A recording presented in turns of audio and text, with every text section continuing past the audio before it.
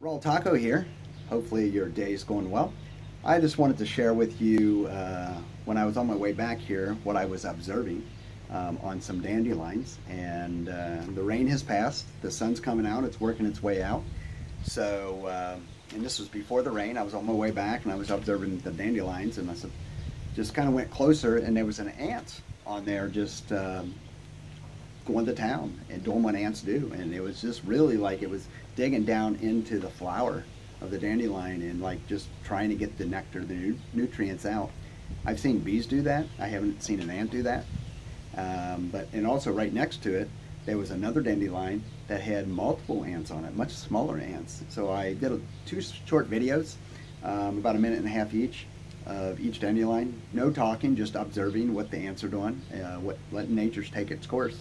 So I thought that was pretty cool.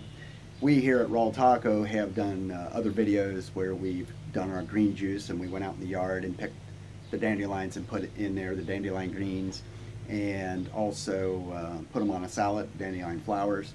So because they're great nutritional value, they're great for detoxifying. It's the way they create it, all things, to work for our body, especially the seed-bearing plants and the trees, for the nutrients to get into our bodies. And today we got a whole lot of detoxins in our environment that dandelions are good to help pull that out. Juicing's the best way, but also eating will work as well. So, and also I wanted to connect that with what God says about ants in the Bible. And I'm going to read out of the NIV Bible. There's many versions out there. This is one of them. And also this particular Bible I read doesn't have chapters and verses. It has indications at the bottom, because the Bible, when it was written, wasn't written without chapters and verses. It was written as a letter, as a book, as a proverb, as a psalm. And the Bible is literally just a collection of books.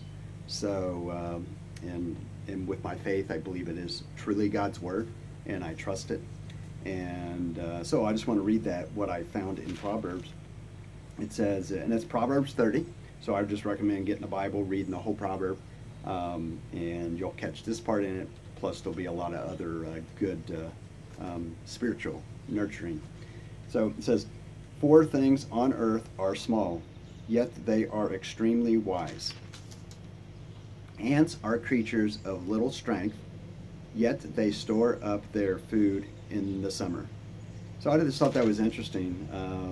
Ants are extremely small and they're extremely wise. I don't know if you've ever taken time to just observe ants.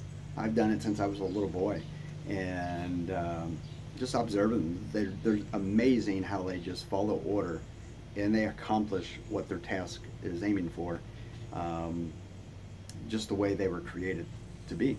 So with that said, I recommend you looking up a friend and seeing if they have a Bible, that if you don't have one, and see if they have a Bible that you can borrow, or maybe they'll give it to you. And also most, or a good portion of the churches throughout the country in America here will give you a Bible to make it readily available for you. So I would encourage to seek that out, and hopefully you enjoy this video and catch up with the other 2 small videos just to observe nature at its course. And we'll talk to you.